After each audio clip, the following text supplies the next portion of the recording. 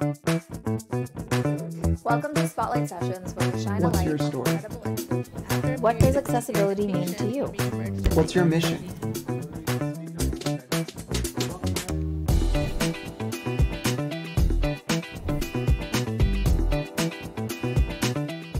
Welcome all to accessiBe's Spotlight Sessions, where we shine a light on incredible individuals and organizations and the work that they do. I'm your host, Josh Basil. I'm a C4-5 quadriplegic, paralyzed below my shoulders, and a power wheelchair user. I'm the Community Relations Manager at accessiBe and a passionate disability rights advocate and trial attorney focused on breaking down barriers to access and inclusion for people with disabilities. Today on accessiBe Spotlight Sessions, we're joined by Hari Budha Magar, a motivational speaker and adventurer. Welcome, Hari. Thank you very much, Josh. Thanks so much for having me. I am excited for you to be on today's program. You have an incredible story, an incredible journey. So let's dive right into it. Tell us a little bit about yourself and your story. I grew up in Nepal up to age of 19, born in Cowshed, went to school barefoot, joined the British Army at age of 19 and came to UK from Nepal, which is completely different world. And I was very privileged to go around the world as a part of my job and travel and learn about other people's culture and other people and other people's belief, other people's interest, and it was great. But life doesn't go always as a plan, and sometimes it turns completely opposite way than we planned. So yeah, that's what happened. But whatever happens, it happens for a reason, and it happens for right thing. So yeah. And with your journey, you're now a record-breaking mountaineer, an adventurer, and the first double above the knee amputee to summit Mount Everest, which that's incredible. What motivated you to take such an undertaking and such a challenge? There is a couple of things. First thing, I grew up in Nepal, looking the mountain every day. so and also from a very small age that we were educated that the tallest peak in the world is Mount Everest, and it's in Nepal, and Mount Everest is simply it's a pride and symbol of Nepal. So we are very proud of that. Secondly, after my injury, I really struggled about disability because I wasn't aware of disability. So about 1.5 or 2 years of my time, I just wasted.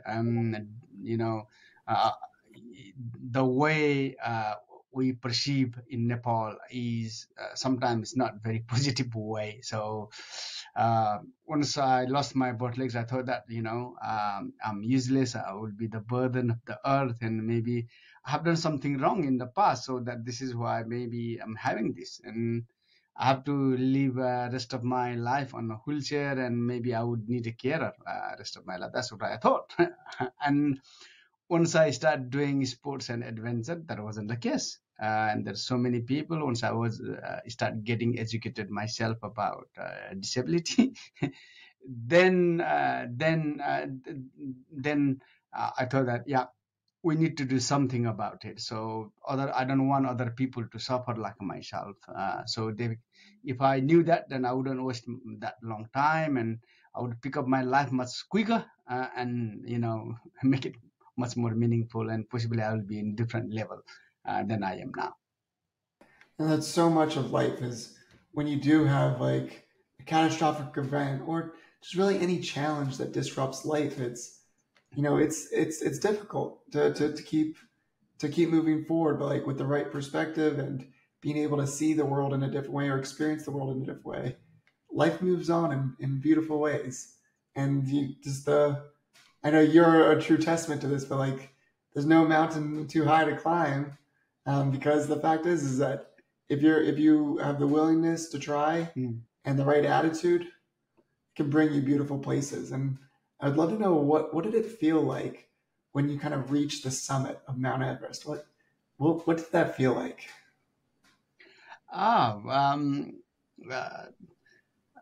It was quite tough on a summit day. It took 25 hours from Camp 4 to up and coming down. We're supposed to put a Camp 5, but our logistic, wasn't there, so we had to commit.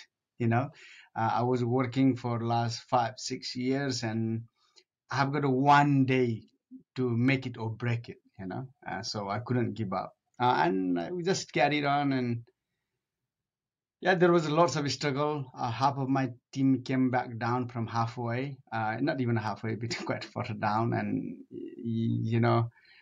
I wasn't that hopeful to make it summit. And a couple of times I asked my guys to let's go back, and they said, yeah, we got time, we can make it. Have we got oxygen enough? And they said, yeah. Yeah, those guys so helped me, and we just kept going. And as we crossed the Hillary step, I was, quite confident that even we're gonna die, we're gonna make it, right? So I knew that. And then once we got slightly higher, the wind picked up, and the snow came with the wind, and it was so cold, and we couldn't see much. So the visibility went poor, and yeah, about 100 meters down the summit, time to time it clears it up, and so you can see. And you could see the prayer flags and flying and in the wind flapping. And you can say, oh, that's the summit. And I was very emotional at that time. Just many things were going and on, and I just cried it, and and in your goggles and with the mask on. And later my tears start getting freeze. You can start, it's cold, but still you feel it. They're getting thicker.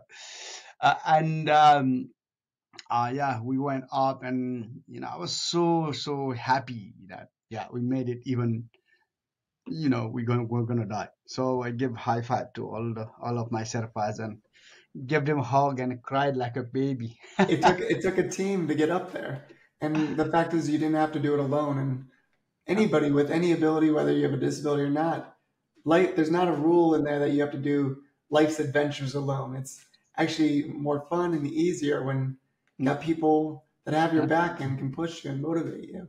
But you got to be that captain that makes that decision on what direction you go, whether up or down, left or right.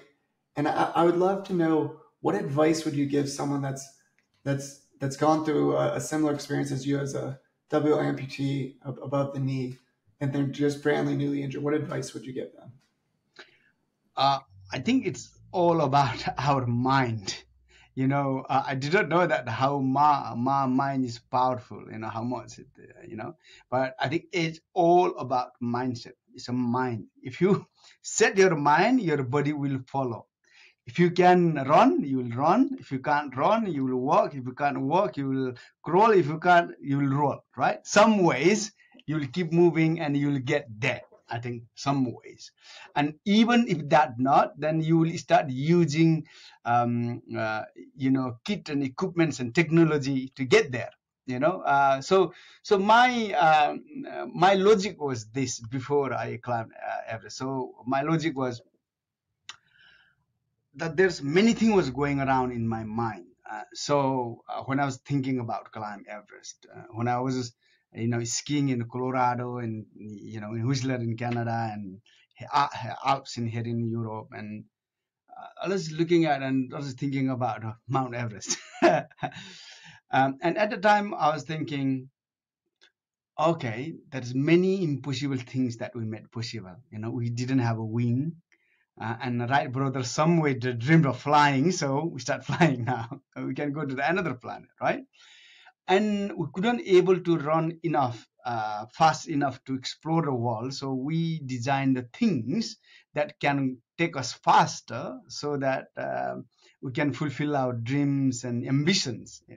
So we designed that way in land and sea and sky, and now we can go to another planet. So if we can go to another planet, climbing with no legs must be possible. This was my logic first. Yeah, but it wasn't easy, but I think it's possible. So yeah, I think as long as your gut says, your heart says that you can do it, you'll do it. I love that. And with the disability community, there's so many misconceptions out there about people with disabilities. What's one that you wish, or what's one that you wish you could change? So I think this I want to change it a bit two ways, especially people that who don't have a confidence to do something in disabled community.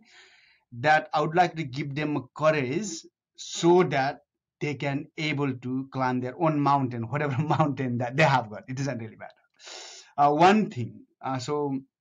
And I think whole human revolution came from challenge. Whatever that we are having right now, whatever we are using everywhere, you look at down, up, and yeah. Some point in time, someone they challenged themselves. They worked hard. They gave their time and invested their money. So we are privileged to using these things. It didn't come free. It didn't come easily. Maybe they failed many times. So we are, but they still, keep working. They never give up, and we are having it. So I think giving courage to take opportunity is important. Next thing is it's very important that it's not just we aware ourselves, but we also make aware other people as well. Like our families, our communities, and our authorities, and we need to make. When I was start climbing, I supposed to climb in 2018, but Nepal government brought the new rules banning that people with the double amputee and visually impaired, can't climb over 6,500-meter mountains.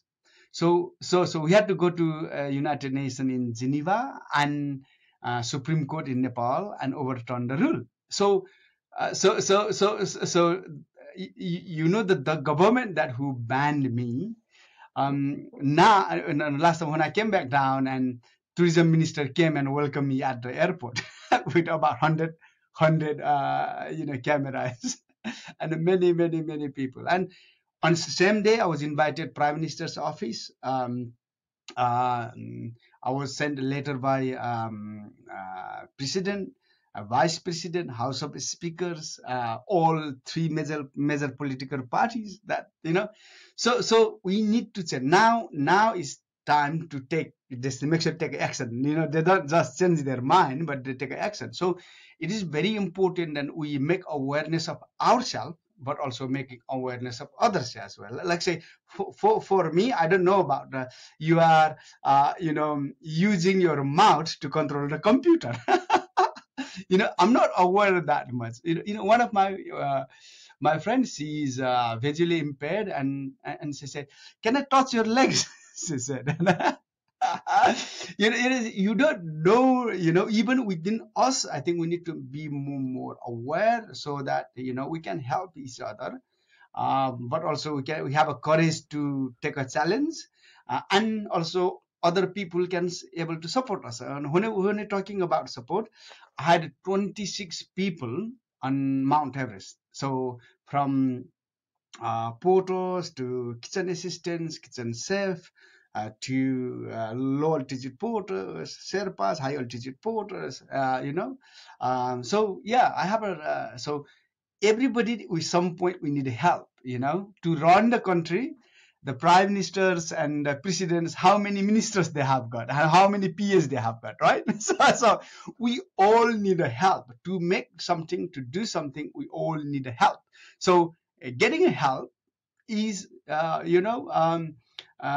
we shouldn't hesitate to ask for a help. And also, sometimes we need help. Like say, when I was just injured, I didn't know about my confidence, and there are lots of non-profits, my family, friends, and community who helped me out. And I call it like that. It's like fast flood. Yeah, that's not gonna live for permanently. So those things, it's a very temporary things. And after we cross that fast flood, we go other side, we are safe, then we can help other people to cross it as well. So yeah, I think we shouldn't hesitate to ask any help.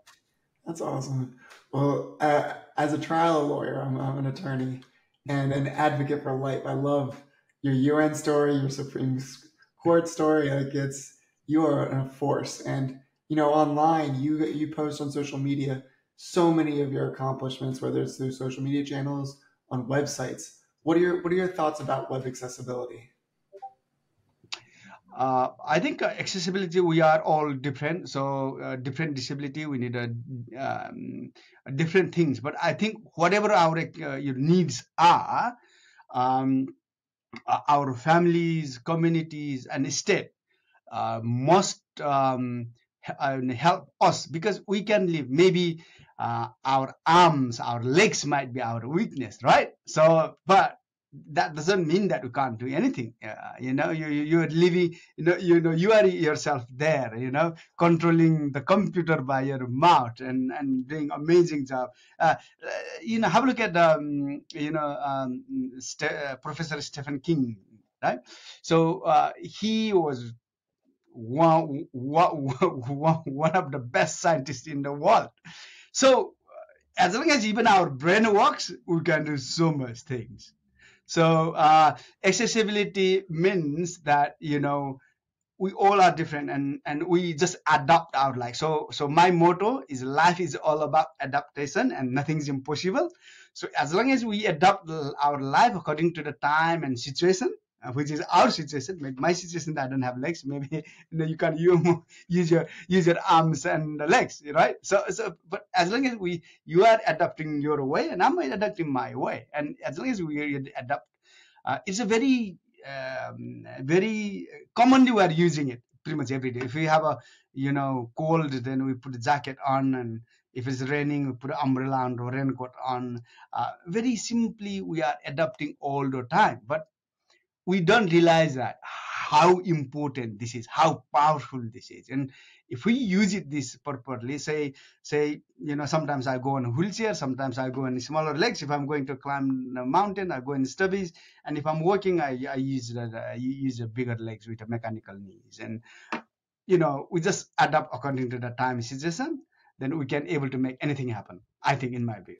Well, I love your motto. It's such a great motto to live life by, keep moving forward and overcoming challenges. And what advice would you give for online businesses wanting to do more around accessibility? I think one thing is I'm also not aware of everything. So I can't give advice. I'm not expert on anything. But make sure they have got in mind that there are disabled customers.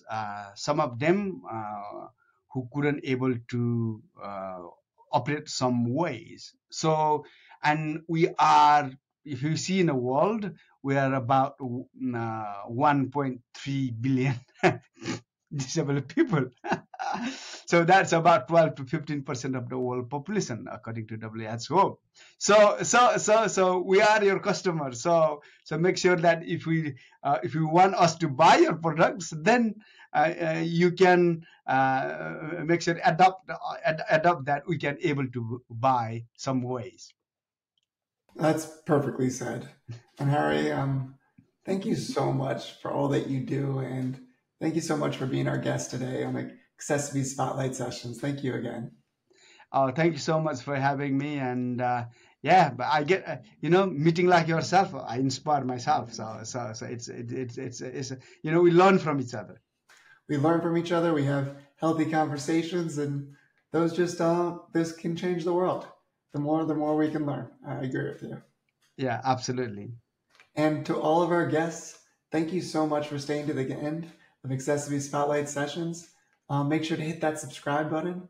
Make sure to follow us at accessiB_community. And Hari, before we go, what can you say your channels out loud where people can follow you? So it's a Hari Budha Magar. So HARI. So Budha Magar. Or just go and find, maybe Google me on like the guys who know like climbing Everest. So hopefully you can quite easily find me find me out.